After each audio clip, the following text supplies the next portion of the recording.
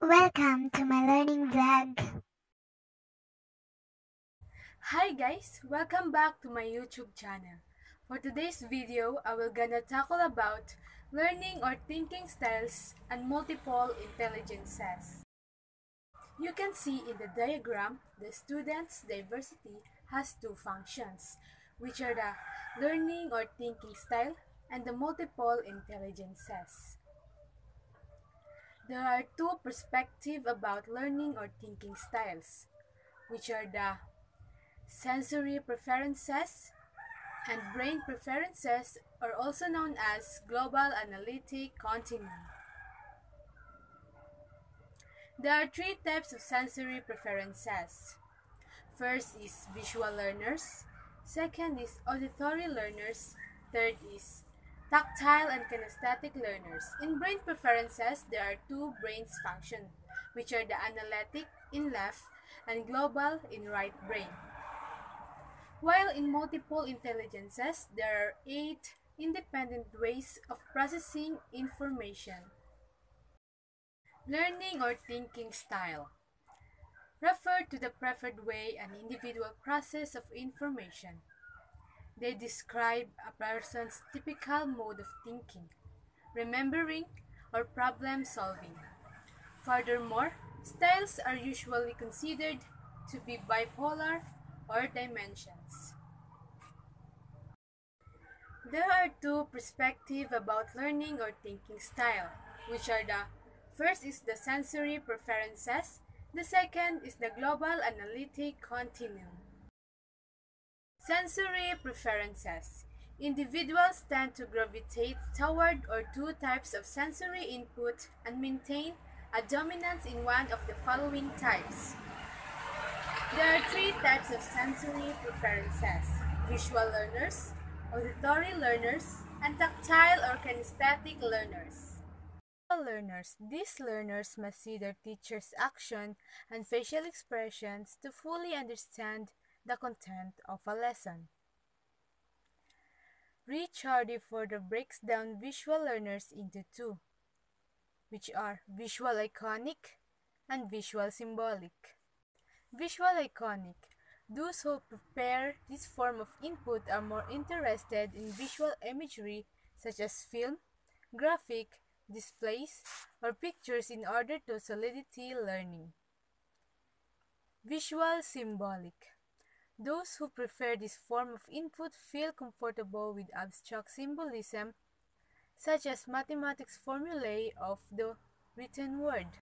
Now let's proceed to auditory learners.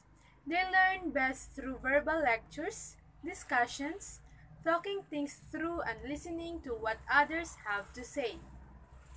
Auditory learners fall into two categories. First is the listeners and the second is the talkers. Listeners. This is the most common type. They are most likely to do well in school.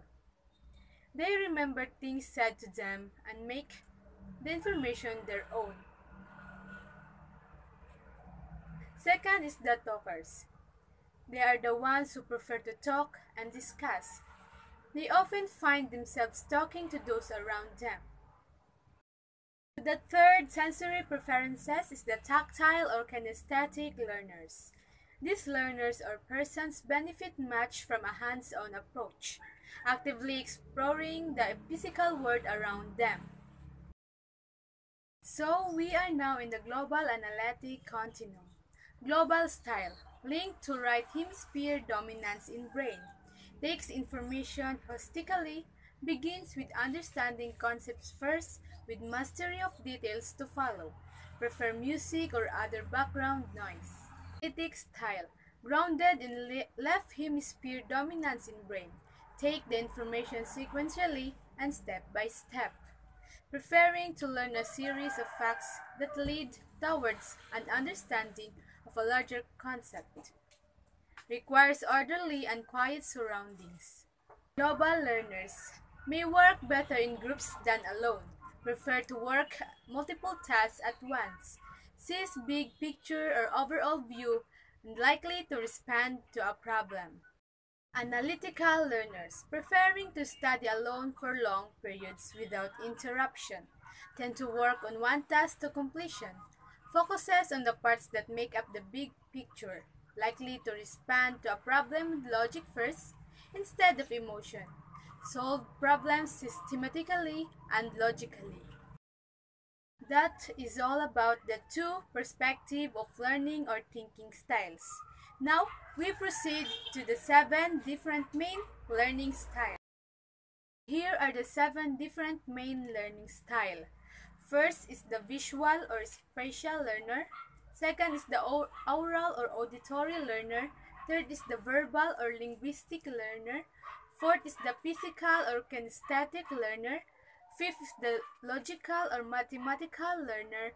Sixth is the social or interpersonal learner. Seven is the solitary or the intrapersonal learner. Number 1. Visual or spatial learner. These learners are those who prefer learning by observing things using visual aids such as pictures, images, diagrams, and whiteboards. Help these learners understand information better. They easily visualize information, have a good sense of direction, and usually like to draw and doodle. Second is the aural or auditory learners. Sound and music appeal to these learners who typically have a good sense of rhythm. These learners are usually singers or musicians who are familiar with different instruments and the sounds they make. Oral learners are good listeners who normally learn best through verbal presentations like lectures and speeches. Visual. Third is the visual or linguistic learners. These learners prefer using words both in speech and writing. They can easily express themselves and usually love to read and write. Verbal learners tend to have a vast vocabulary and excel in activities that involve speaking, debating, and journalism. Fourth is physical or kinesthetic learners. Whether it's by using their body or hands, these learners are all about the sense of touch. Physical activities and sports play a big part in these students' lives. Getting hands-on is a must for these learners who love to tinker and learn best when they can do rather than see or hear.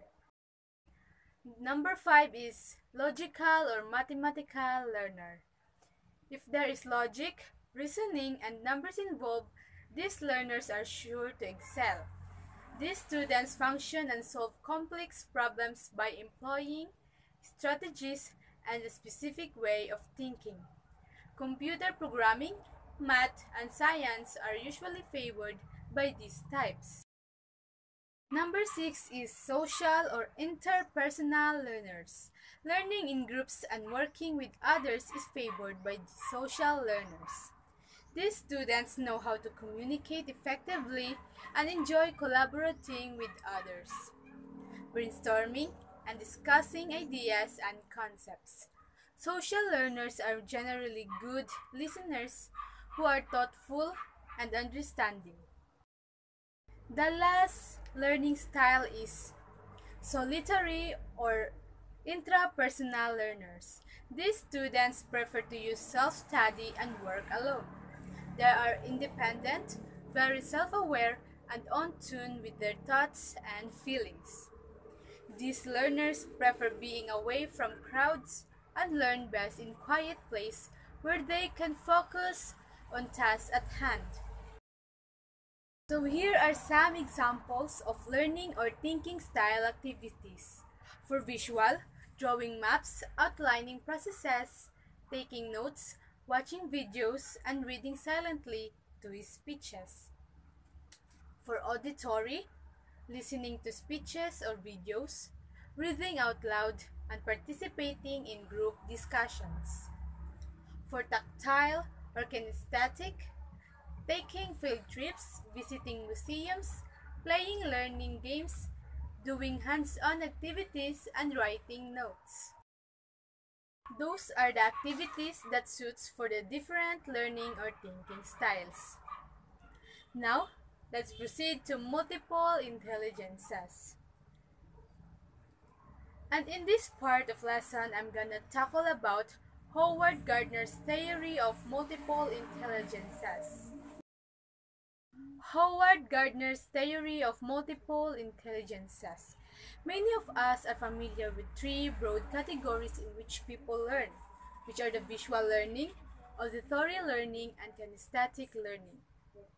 Beyond these three categories, many theories of an approaches toward human learning potential have been established. Among them is the theory of multiple intelligences developed by Howard Gardner, PhD, John H. and Elizabeth A. Hobbs, research professor of cognition and education at the Harvard Graduate School of Education at Harvard University. Gardner's early work in psychology and later in human cognition and human potential led to his development of the initial six intelligences. Today, there are 8 intelligences, and the possibility of others may eventually expand the list. Gardner 2013 asserts that regardless of which subject you teach, the arts, the science, history, or math, you should present learning materials in multiple ways. Gardner goes on to point out that anything you are deeply familiar with, you can describe and convey in several ways. We teachers discover that sometimes our own history of a topic is tenuous when the student asks us to convey the knowledge in another way, we are stumped. Thus, conveying information in multiple ways not only helps students learn the material, it also helps educators increase and reinforce our mastery of the content. Gardner's multiple intelligences theory can be used for curriculum development, planning instruction, selection of course activities, and related assessment strategies. Gardner points out that everyone has strengths and weaknesses in various intelligences, which is why educators should decide how best to present course material, given the subject matter and individual class of students. Indeed, instruction designed to help students learn material in multiple ways can trigger their confidence to develop areas in which they are not as strong. In the end, students' learning is enhanced when instruction includes a range of meaningful and appropriate methods, activities, and assessments. Gardner himself asserts that educators should not follow one specific theory or educational innovation when designing instruction, but instead employ customized goals and values appropriate to teaching, subject matter, and student learning needs. Addressing the multiple intelligences can help instructors pluralize their instruction and methods of assessment and enrich student learning. Psychologist Howard Gardner developed this theory in 1983. He claimed that people have 8 independent ways of processing information, which are number 1, verbal linguistic or word smart. Number 2, logical mathematical or logic smart. Number 3, visual spatial or picture smart. Number 4, auditory musical or music smart. Number 5, bodily kinesthetic or body smart. Number 6 is interpersonal or people smart. Number 7 is intrapersonal or self smart. Last is the naturalistic or nature smart. So here are the summaries of Howard Gardner's multiple intelligences. First is verbal linguistic intelligence, well-developed verbal skills and sensitivity to the sounds, meanings, and rhythm of words. Second is the logical mathematical intelligence, ability to think conceptually and abstractly, and capacity to discern logical and numerical patterns. Number 3, spatial visual intelligence, capacity to think in images and pictures, to visualize accurately and abstractly. Next is the bodily kinesthetic intelligence, ability to control one's movements and to handle objects skillfully. Number 5 is the musical intelligences, ability to produce and appreciate rhythm, pitch, and timbre. Number 6 is interpersonal intelligence, capacity to detect and respond appropriately to the moods, motivations, and desires of others. Number 7 is the intrapersonal capacity to be self-aware and in tune with inner feelings, values, beliefs, and thinking processes. Last is the naturalist intelligence, ability to recognize plants, animals, and other objects in nature. That's all the topic all about.